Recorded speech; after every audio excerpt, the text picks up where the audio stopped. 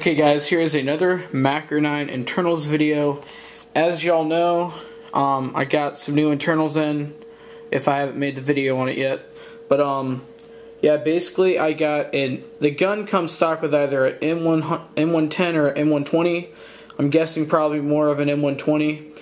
But I bought a M100 spring and I'm trying to still get about 350, you know, close to 350 FPS. And the main way I can do that is by mainly compression, but also other smaller things. So today we're going to be working on compression. I'm going to compare the stock compression that we're getting with the stock cylinder and cylinder head and stock piston. I'll still be using the same piston. And then I'll show you after I Teflon the cylinder head and maybe stretch out the O-ring on the cylinder head, not too sure yet. But mainly also putting a new air seal nozzle with an O-ring onto the compression setup all together. So here we go. Sorry if it is a bad angle. Basically, a good way to test compression is two ways you can test it. One way, you can just put the piston inside of your cylinder, have your cylinder head attached, put your finger over the cylinder head hole or where the air nozzle goes, and just put the piston inside. And a good way to know if you have good compression is by, seeing how easily that pushes back. As you see, I could definitely be getting a better compression. It gets a little bit better closer to the front, but, compression could definitely get better. And even with air nozzle on,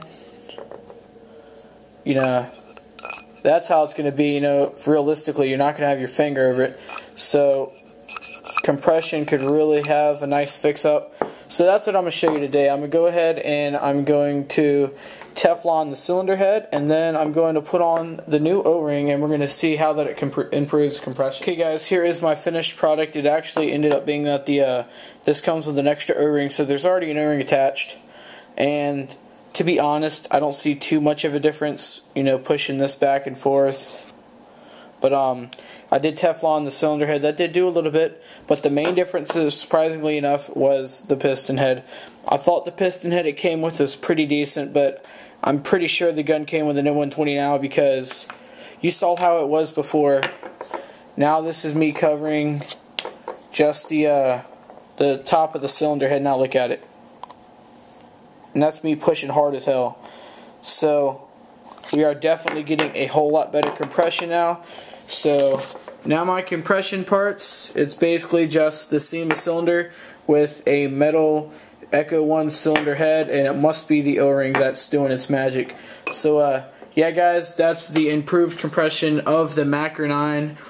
Next video you should be seeing me shimming the gearbox and putting everything in. Okay guys, this is what you're looking at. I'm out. Or what your vlogs, my fault. You know I'm both though.